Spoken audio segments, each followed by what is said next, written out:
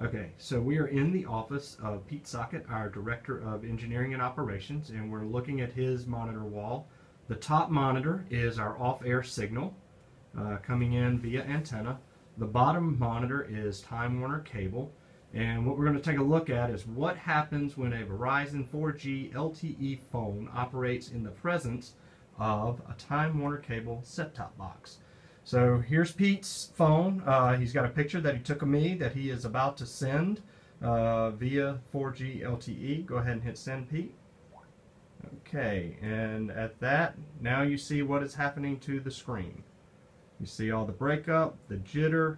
The top screen continues as it should. The Time Warner cable box breaks up because of the interference that is being created by the extremely poor shielding that is in that Samsung box. There, it just came in. I sent it to myself.